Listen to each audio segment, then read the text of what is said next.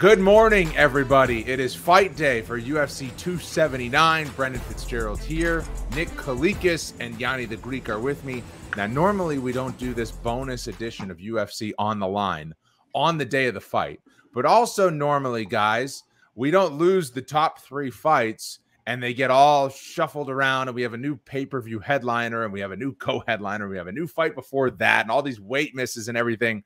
And that leads to a lot of different bet possibilities. So we want to let you guys go. And you guys had so much main card action on the show this week that we wanted to let you guys go back in and really properly put out your $1,000 bankroll. Nick, I want to start with you, though. I want to get just a bit of analysis on the top two fights. I know yesterday you're in the books and you're waiting just like everybody else with what the fights are going to be, but with business on the line for you so that you can set a line, so that you can get a number out there. What do you make of Nate Diaz and Tony Ferguson? The line jumped all over the place when it came out.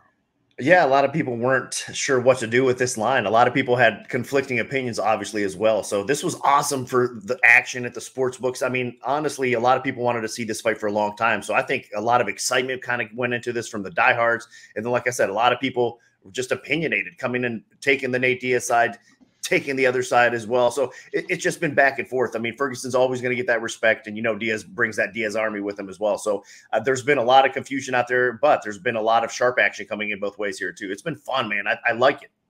Gianni, your thoughts?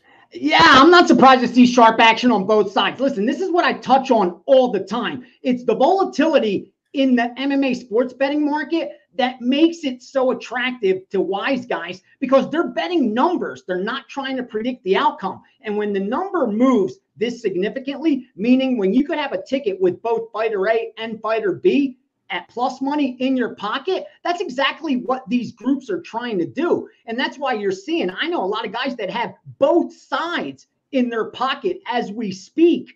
And they're looking now to see which way the line's going to sway, expecting more Nate Diaz money to come in for other scalps. That's what's mostly happening, at least the groups that I'm working with. I haven't seen a lot of real positions, because most guys that got down early came back the other way. That's why we're seeing up, down, up, down, up, down, not just your normal steam move back the other way. It's been going back and forth, almost like the stock market. That's simply buy and sell, buy and sell, buy and sell based on the volatility, what the range is. Once you know what that range is, you could scalp all day. Guys do it with baseball all the time. You could determine that range within a half hour of when the Asian market's open, and you could just sit there and scalp that range all day. That's been happening with these two fights over the last 24 hours. So be careful drawing conclusions on where the sharp money is, because it's all over the board at trying to get the best money down. In terms of taking a position on the fight, do you guys, in the lead up to the action over the course of today, do you have one strong side or another on, like, I'm betting Ferguson because of this, or I'm betting Diaz because of this? Nick, do you have any strong position on it?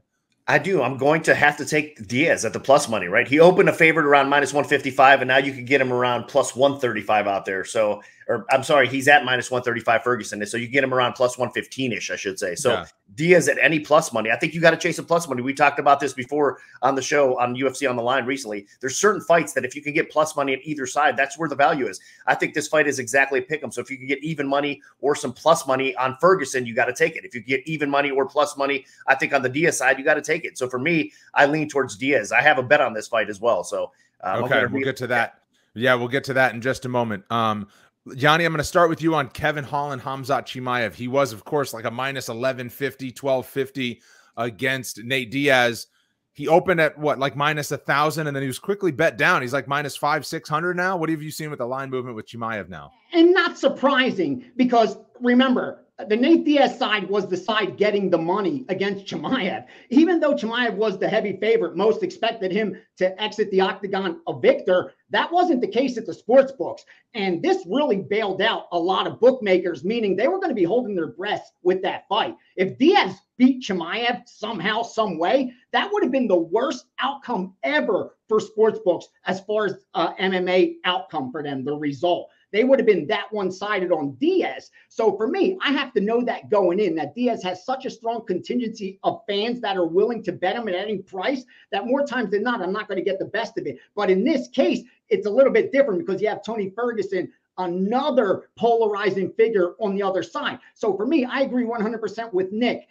It's a dog situation, meaning there's a lot of uncertainty. We've had number of hours to draw conclusions. So have the odds makers, but their advantage is they have a built-in edge, a hold. We have to pay an admission to place a bet. That's the difference. So for them, it's an easy job compared to our job. And that's why I think you need to slow down, realize that there's a lot of unanswered questions. And if you're going to lay this kind of chalk, you got to be pretty certain. And for me, that's the problem, because I know Chimaev, I told you, off the charts, is as impressive as it comes. It's almost impossible to fade him based on the data. But with all that said, I know this price is really high. And I always say I stick to what I preach, and I will not lay this kind of chalk unless I have such strong conviction. And with this fight being announced less than 24 hours ago, how can you have that? So That's my issue. Okay, we're going to go through the bet'em now. $1,000 bankroll on the show. We're going to get all your picks laid out, but we do it for real. So fights that were already picked the other day that had nothing to do with the top 3 fights, we're going to keep those tickets intact. Gianni, your first one was Khamzat Chimaev parlayed with Jake Collier, so that now knocks down to a straight bet on Collier. Yeah, unfortunately for all you bettors out there, you may want to check what the rules are with your specific sports book, but I can tell you every local out and every book that I work with, let's just put it that way, has done the exact same thing with the parlay. They just knocked it down a leg. You'll see on your screen, it'll have a little X next to the Chimaev name. So you now have a straight bet if you had Chimaev parlayed with any other fighter. That's now a straight bet on that other fighter. If you had a 5-leg parlay with Chimaev in there, it's now a 4-leg parlay with those other 4. You can't cancel it. You can't get out of it. It's locked in at that same price as well. So I'm on Collier, and I have that whole 335 is on him. So it's a little bigger ROI if he wins, because, again, Chimaev wasn't adding all that much to it. Nick, in the main event, you have a play on the main event between Diaz and Ferguson, as you mentioned earlier. I have to take Diaz here. So, again, with the way the bankroll is going to kind of play out, I'm going to go 111.25 to win about 122.38 on Nate Diaz. I have to chase that plus money a little bit. I think this is a great fight for him. Just imagine if you're Diaz, the confidence level you now have. You don't have to face a guy that's going to take you down, grind you out, and try to finish you on the ground. You're going to have a guy that's willing to strike with you. So this is a much more favorable matchup for Diaz, especially the Ferguson of late in 2022. So I think Diaz has enough left in the tank to get the job done. 111 for me to win about 122 on Diaz. All right, small sprinkle there, just over $100 on Nate Diaz in the main event for Nick. Co-main event now is Khamzat Chimaev, as we mentioned, against Kevin Holland. It is 5 rounds. Nick, do you have a play here? I do, and I'm going to go fight doesn't go the distance. I mean, if you could find under minus 300, I think this line should be like minus 500 or even greater. So there's a lot of lines floating around there. I found one at minus 270. So for me, it's going to be minus 270. Fight does not go the distance. 270 to win 100. This fight's not going. Chimaev's either going to finish him on the ground. If he doesn't, I don't trust him in round 4 and 5. If he hits at the scorecard or hits those rounds, I think that he's going to get finished either way. So this fight's not hitting the cards. 270 to 100 for me. Gianni, do you have a co-main event bet? No, sir. No, nope. Nothing on the co-main. Okay, let's go now. Does anybody have any action on Daniel Rodriguez and Li Jingliang? I do. Nick, you got in on it. Gianni, I should say, most of your action was already tied up because of what you mentioned, I only have to reallocate $215. Right. So we'll just go through the bets just to remind everybody. Nick, give us your bet on Daniel Rodriguez, Li Jingliang.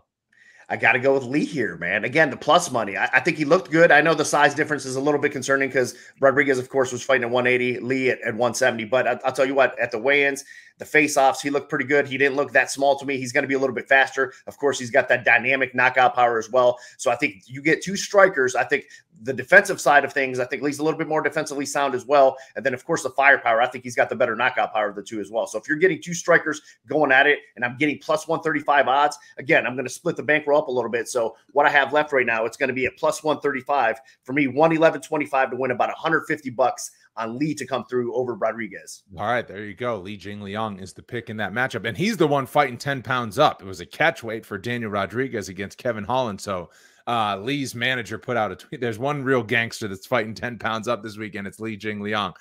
Gianni, you had Macy Chasson, 100 to win 150. That's still intact. And Nick, you disagreed. You have Irene Aldana. So there's some differing viewpoints there on a main card fight.